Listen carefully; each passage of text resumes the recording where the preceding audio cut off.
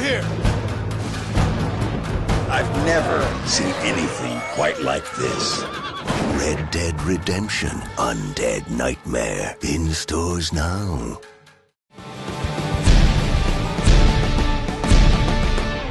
Hi PiMP fans, Cool Hand Christina here with your PiMP Daily Dose for November 29th, brought to you by Red Dead Redemption's Undead Nightmare Standalone Pack, out right now in Australia. Coming up this Monday, Crytek lifts the lead on the new shooter. We'll check out Marvel Pinball and a frosty new PC from Digital Storm that might just be inspired by Mortal Kombat. Graphics powerhouse Crytek has unveiled a new free-to-play online shooter, Warface.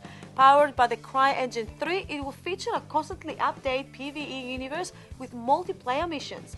Apparently it's been targeted at the Korean and Asian markets, but hopefully we'll see it come out west at some point.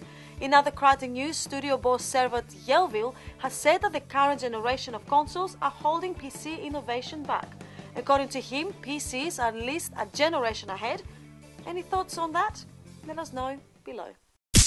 Call us crazy, but these trailers for Marvel Pinball we dug out over the weekend makes it look kinda awesome.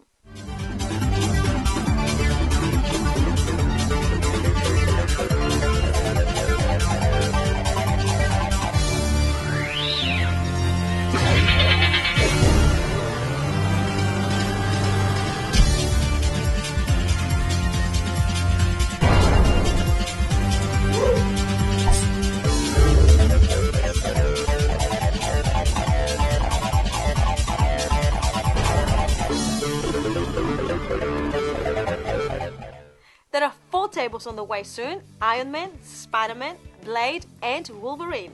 There will even be boss battles. On the Zen Studios website they explain that Iron Man, for example, must defeat Whiplash and Mandarin before he faces off against Ultimo. It's coming in December to Xbox Live and the PSN. Digital Storm's new Sub-Zero system isn't just liquid cooling, it's liquid freezing. It uses a series of TEC Peltier coolers along with other high-end cooling components to pass liquids below the freezing point of water over the CPU.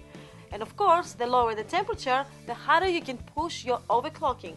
According to Digital Storm, this cooling concept has been around for a while in the modding community, so they took up the challenge and developed their own commercial system through months of testing. The new Sub-Zero cooling system is available in the Hellstorm PC, which starts at $3,899, but of course you can customize it any way you like it on their website, digitalstormonline.com. And that's your PiMP Daily Dose for November 29th. The regular duos will be back on the horse tomorrow, so we'll catch you then. Ciao!